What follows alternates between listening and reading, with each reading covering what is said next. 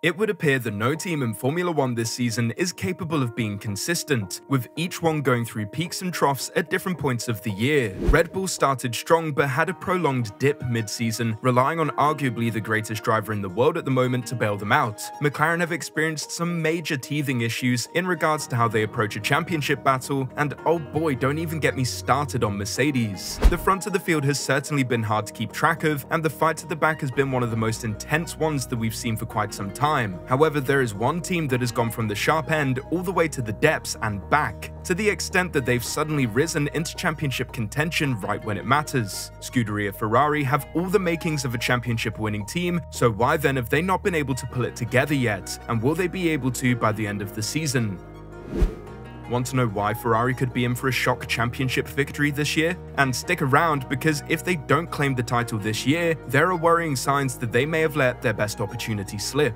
Brazil was truly a weekend to forget for Ferrari, with Charles Leclerc struggling to move forward and ultimately falling victim to the red flag coming after his pit stop, and Carlos Sainz crashing twice in one day, having more of an impact on the barriers than the race itself. The upwards trajectory that the team has experienced since Monza came to a sudden and violent stop in the rain at Interlagos, and it seems to have caught everyone at the team by surprise. Just the week prior, Ferrari managed to secure a strong double podium, and just 1 week before that they cantered home to one of the more dominant 1-2s of the season. So just where did it all go wrong for Ferrari in Brazil? Even if both cars had stayed on the track, they wouldn't have even troubled Verstappen at the front, though Charles was contending for a podium prior to the red flag, with a pretty major issue being that they just could not challenge the cars ahead of them. Carlos Sainz had a pretty major setback in qualifying, having to start from the pit lane following a crash in qualifying earlier on in the day. The incident would typically be one that the team could recover from even if they had to change core components and start from the pits. However, the 3-hour window between Q3 and the lights going out limited how effective the engineers could be in regards to getting the car optimized for the race start.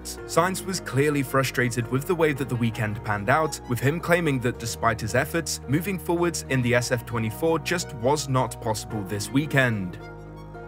Oh, just two very strange, unfortunate crashes today. A bit of a nightmare day. Honestly, the two of them, no sign of me crashing, so I couldn't do anything to avoid them. But at the same time, it was not easy out there to overtake. So starting from the pit lane, it was always going to be difficult to make it to the points. Apologies to the whole team for the two crashes. I hope we can come back strong.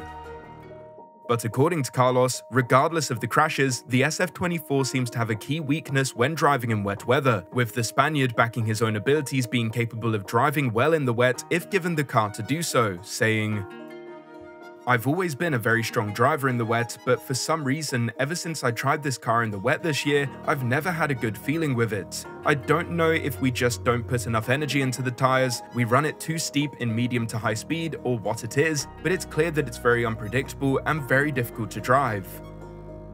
And it wasn't just Carlos Sainz that struggled at Interlagos. Despite the rift in positions between the two Ferrari drivers at the time of Sainz's crash, both of them reported very similar issues with how the car handled in wet conditions. Unlike Mercedes, where Russell had the car under control while Hamilton reportedly was driving the F1 equivalent of a Henry Hoover, Ferrari had once again the greatest correlation between their two drivers out of the front-running teams. According to Charles Leclerc, the team can overall be happy with the weekend, however that may not be down to the merits of their own performance. The pace just wasn't there, except maybe in qualifying. I think in qualifying we weren't that bad with new tyres and low fuel, but in the race we were going nowhere. But more than just lacking competitiveness, the problem was the car was very difficult to drive. It was extremely challenging to not make mistakes, and in the end, looking at the overall picture, the only thing we can be somewhat satisfied with is that we finished ahead of the two McLarens and only lost a few points. We managed to limit the damage well in a weekend where they seemed very strong. However, something that is worth remembering is the fact that Ferrari have actually been strong in the rain at points this season, with Canada being a particularly good race for the Scuderia, so either the car has been upgraded in a way that disagrees with wet weather, or the track layout and reportedly terrible surface left Ferrari in a compromised position. Either way, the fact that both drivers reported similar issues and are adamant that the team are more than capable of finishing the season strongly is a great sign for Ferrari, as they are a mere 36 points behind McLaren, with Leclerc still very much in the running for P2 in the Drivers' Championship. A good balanced team, a car that is pegged to be strong for the remainder of the season, and arguably the best driver lineup on the grid. What could possibly go wrong? while the fact that the team are breaking up said driver lineup in favor of bringing in Lewis Hamilton, a man who, while certainly no slouch and still one of the greatest drivers of all time, seems to be in somewhat of a rut at the moment. The Brit seems to have entirely lost all motivation, and it's become apparent that, despite his 2 wins and constant thanking of the garage and those back at the factory, he feels that he cannot get out of the Brackley team quick enough. This weekend seemed to be a breaking point for the 7-time world champion, as he gave a scathing interview following the race, saying, "Yeah, well, the race was crap. Saturday was terrible, today was terrible, yesterday was bad, qualifying was bad, the sprint race was bad, the car's just been bad all weekend."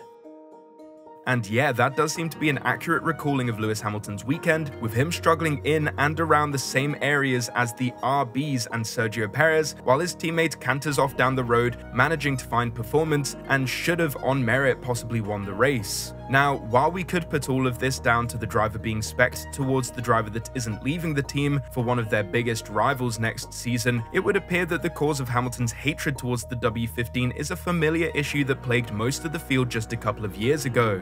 Hamilton, in a separate interview, continued to lay into the team, as well as indicate that the end of his Mercedes tenure cannot come soon enough, saying, "I just put my focus on something else. I'm not fighting for the championship. It really doesn't matter to me where we finish in the championship. I don't care if I finish ahead of George or behind George. It doesn't make that big of a difference to me. I just want to keep the car out of the wall and try and score points if I can for the team. If I can finish well and they give me a good car that doesn't bounce off the track for the next few races, then hopefully we will get a better result. Looking forward to Christmas."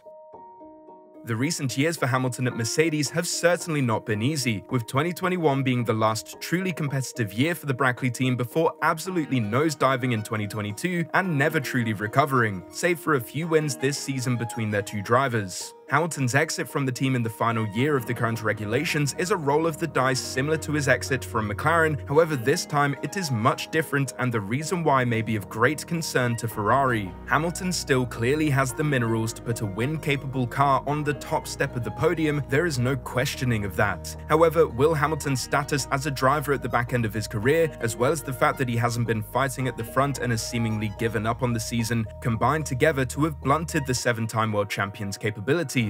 Like we said, Hamilton is still capable of being the best driver on track on his day. However, will that translate to the energy and capacity to perform over the course of a close title fight next season, and Ferrari will hope, into the new regulations? And more importantly, will bringing in a driver of Hamilton's prestige and capabilities upset the apple cart, and potentially leave Ferrari worse off than if they had kept possibly the closest driver pairing on the grid? I guess we'll find out next year, but for the time being, Ferrari should be keeping an eye on Hamilton, or possibly even looking the other way entirely in fear that they have made an incredibly rash and costly decision in more ways than just one.